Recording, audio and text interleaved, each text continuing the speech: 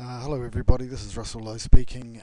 In this tutorial I'm going to open the level that I created in the first tutorial, the one with the gridded texture all over it, and change that and change some time of day settings and modify the terrain and add some trees. So the first thing I want to do is open up the editor and go File and open that recently created level here, and then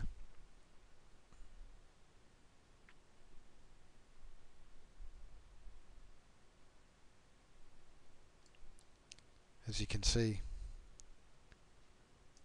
this is the level that I created just before. The first thing I'll do is go into terrain and texture, and this is the default layer. You can see the gridded pattern all over everything.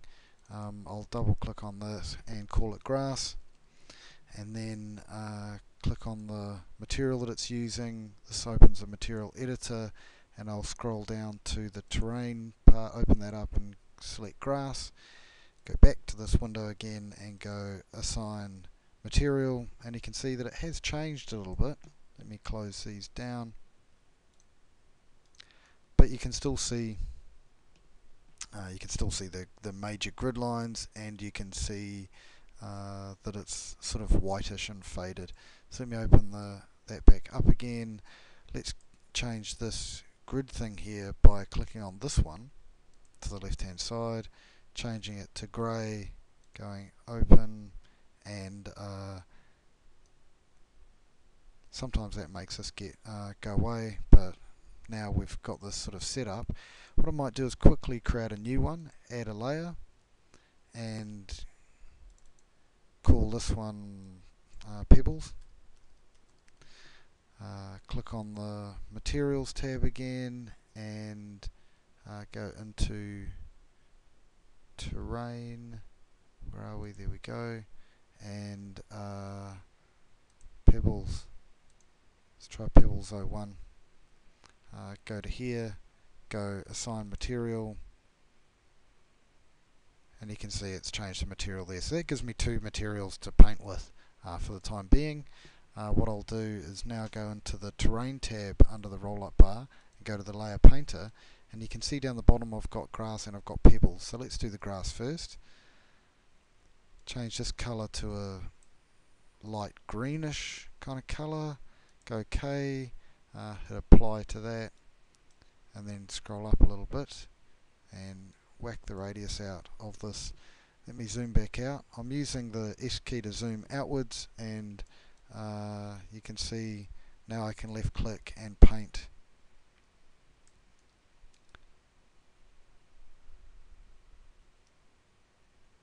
Paint on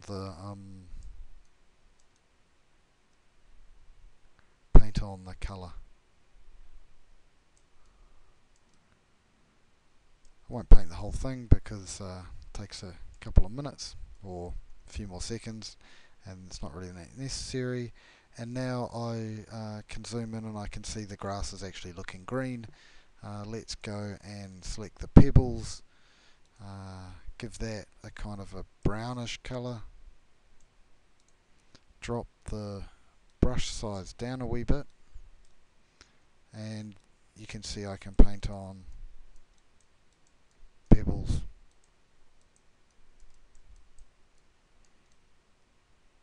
So I'm just using the left mouse button to paint, and the right mouse button to look around, and the WASD keys to actually move. You can do things like change the brightness down to a darker colour, hit apply, and you can see you can get some quite nice variation and spend a lot of time painting this up to get the effects that you might want. Okay, hit apply to there. The next thing I'll show you how to do is change the terrain itself. So hit modify, and then I'll zoom back out again.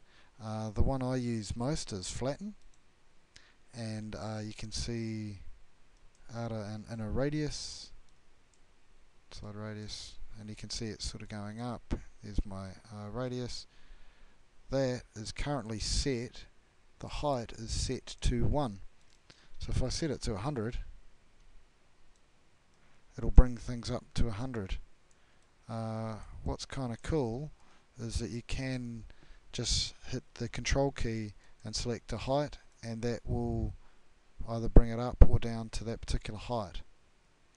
Now, one thing that sort of frustrates me with the new build is that you can see that things are getting sort of blurry off into the distance.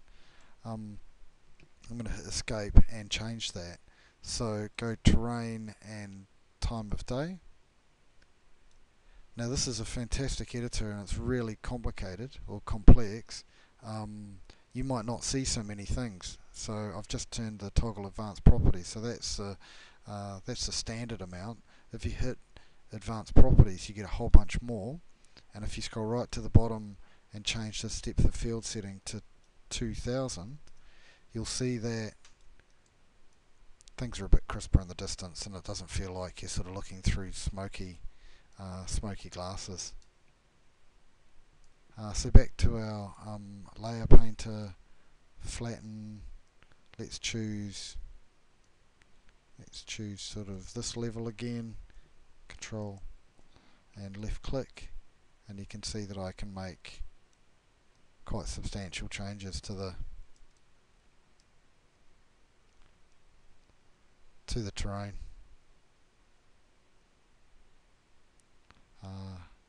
Very quickly.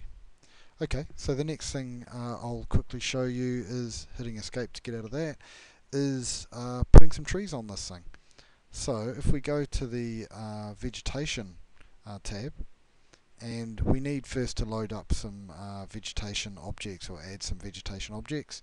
So just click that button to the far left there, add vegetation objects, and this opens me into this folder, Rocky Ravine, but you can see the file path there, objects, natural vegetation, Rocky Ravine. I'm going to choose these 3 types of vegetation. I'm going to click on the beach one, going to set it up by going 0.5 in the variation. That'll make them a bunch of different sizes. Click on cast shadow, the bending's quite cool. Let's set that to 3, and now I can make sure it's selected, crank my brush up, hit paint objects, and you can see I can paint these things, these beech trees, all around the level. Let's do that with these other ones. This one's got leaves on it. Change that to say 0.2, and the turn the shadows on again, and bending, you can fiddle around with all of these things as you like. Now you can see that the cast shadows are going straight down at the moment, but if I grab the terrain and time of day controls again and slide this across, you can see that I can change the shadows and even get some beautiful sort of beautiful lighting effects through the trees. Let's just jump back into the world.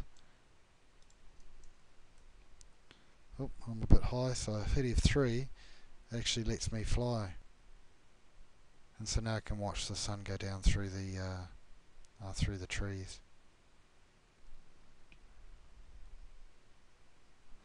I'll just swim over there. Okay, so the next tutorial, I'll show you how to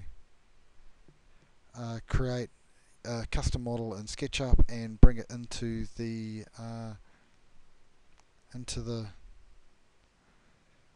level you've just created.